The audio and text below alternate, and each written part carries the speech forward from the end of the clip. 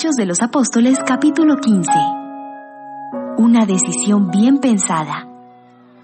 Por esos días llegaron a Antioquía algunos hombres de la región de Judea.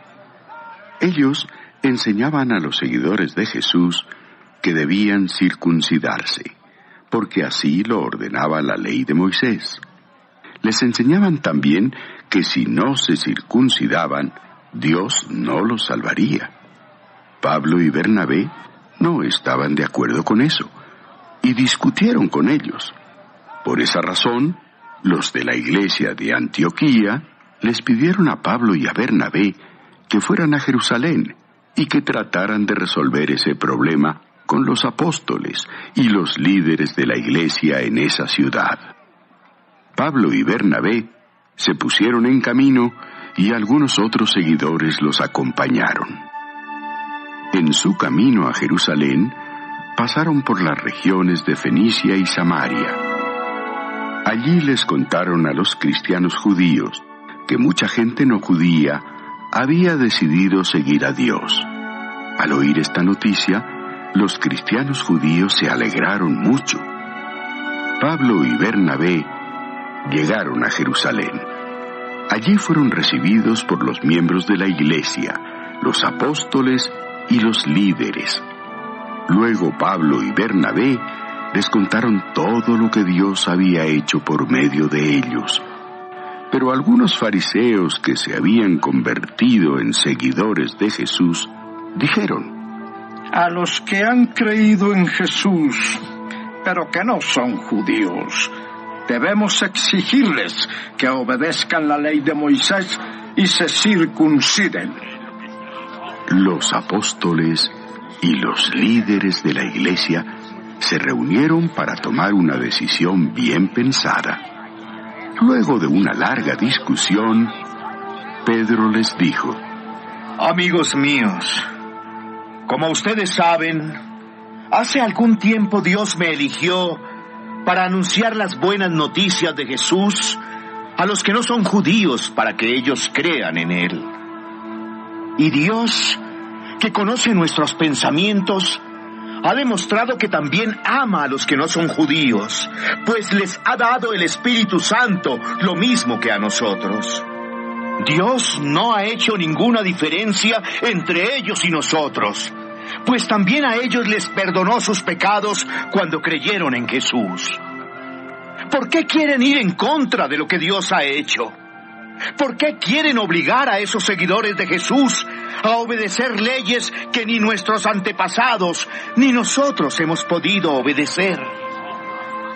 Más bien, nosotros creemos que somos salvos gracias a que Jesús nos amó mucho, y también ellos lo creen. Todos se quedaron callados. Luego escucharon también a Bernabé y a Pablo, quienes contaron las maravillas y los milagros que por medio de ellos Dios había hecho entre los no judíos. Cuando terminaron de hablar, Santiago, el hermano de Jesús, les dijo a todos: amigos míos, escúchenme. Simón Pedro nos ha contado cómo Dios desde un principio trató bien a los que no son judíos y los eligió para que también formaran parte de su pueblo. Esto es lo mismo que Dios anunció en la Biblia por medio de los profetas.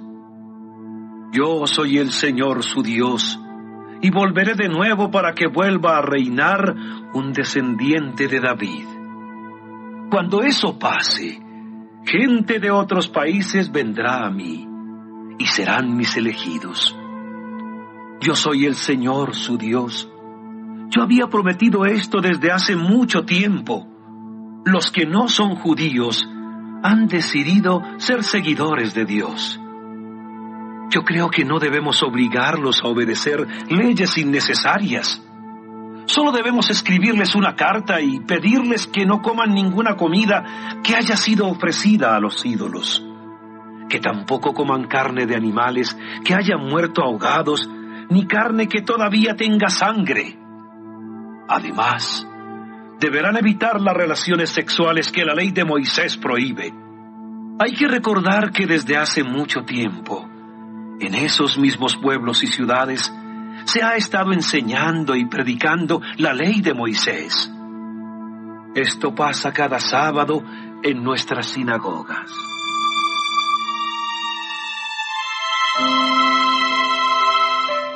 La carta. Los apóstoles, los líderes y todos los miembros de la iglesia decidieron elegir a algunos de ellos y enviarlos a Antioquía junto con Pablo y Bernabé. Eligieron a Judas, a quien la gente también llamaba Barsabás, y a Silas. Estos dos eran líderes de la iglesia. Con ellos mandaron esta carta. Nosotros, los apóstoles y líderes de la iglesia en Jerusalén, les enviamos un cariñoso saludo a todos ustedes, los que viven en las regiones de Antioquía, Siria y Cilicia, y que no son judíos, pero creen en Jesús. Hemos sabido que algunos de aquí han ido a verlos sin nuestro permiso, y los han confundido con sus enseñanzas. Por eso, hemos decidido enviarles a algunos de nuestra iglesia. Ellos acompañarán a nuestros queridos compañeros Bernabé y Pablo, los cuales han puesto su vida en peligro por ser obedientes a nuestro Señor Jesucristo. También les enviamos a Judas y a Silas.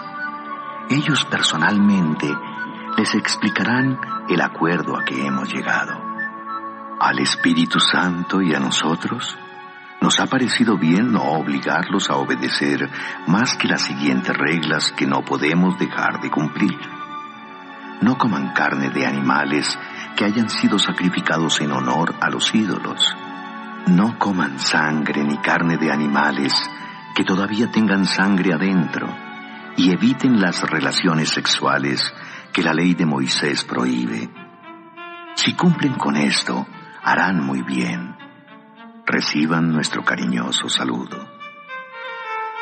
Entonces Bernabé, Pablo, Judas y Silas se fueron a Antioquía.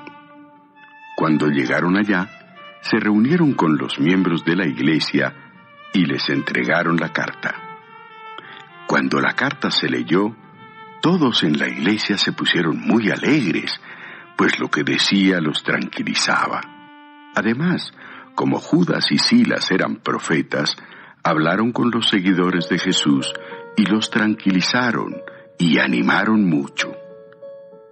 Después de pasar algún tiempo con los de la iglesia en Antioquía, los que habían venido de Jerusalén fueron despedidos con mucho cariño. Pero Silas, Pablo y Bernabé se quedaron en Antioquía y junto con muchos otros seguidores enseñaban y anunciaban las buenas noticias del Señor Jesucristo.